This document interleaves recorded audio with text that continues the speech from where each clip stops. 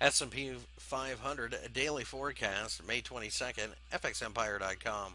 The S&P 500 rose during the session on Tuesday again, but for the second day in a row, we gave back quite a bit of our gains to form a hammer-like or shooting star-like candle.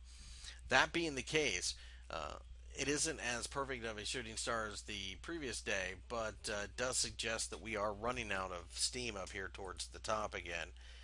The move, without a doubt, over the last couple of weeks has been parabolic, so we definitely would support some type of pullback.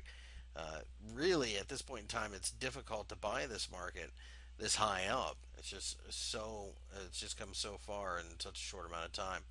A pullback to us seems relatively imminent, and we suspect the first area that will be aimed for is 1650.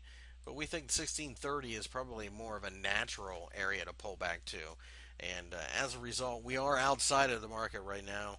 A break of the highs obviously is a very bullish sign, but at that point in time, we may just let this market go as this move desperately needs to pull back or at the very least grind sideways and calm down.